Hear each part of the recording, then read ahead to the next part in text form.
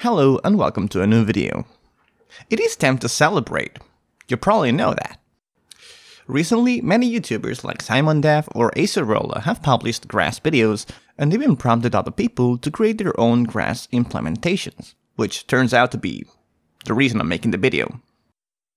How to make dynamic grass for a two-dimensional game and make it look really cool.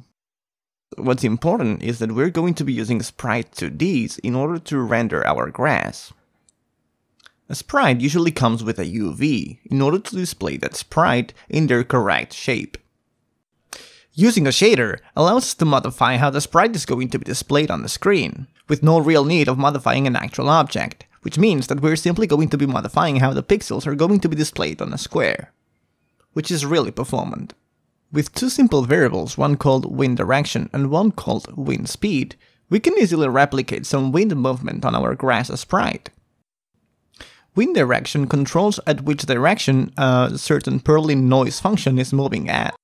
Wind speed controls the speed at which the Perlin noise function is moving at, and as well, it controls the strength of the same Perlin noise function, which allows us to control way better how much the sprite should be rotating, because the wind speed will determine how fast will it be moving, because the noise function is moving faster. Not only that, but how much should it move or rotate, because it will determine as well the strength of the noise function.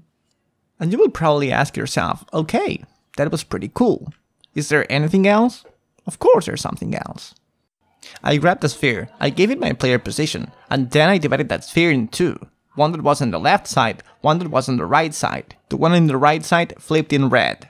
I repeated the process 2 times with a bigger circle and an even bigger circle. After that, I multiplied the bigger circle by 0.2, the smaller circle by 0.5, and the smaller circle by 0.6 or 7. I added them together, and then I added them to the wind result before applying the result as the rotation of the UV. As the Perlin noise function is using world space UV, and the circles are as well using world space UVs, this means that any blade of grass we place in the world will receive a different rotation depending on their wind direction and their wind speed. Which is great. And the video is done. Thank you so much, guys. And of course, a big shout out to everyone who has been subscribing since the last 2 years, because it's been a tiny little growth we've been doing in this tiny channel, and we finally arrived to 200 subscribers. So this is, yeah, my tiny little gifty to everyone who has been, supporting the channel, and so thank you. Thank you everyone so much. And before I miss, I wish you a happy new year. Hey, hope you enjoyed it.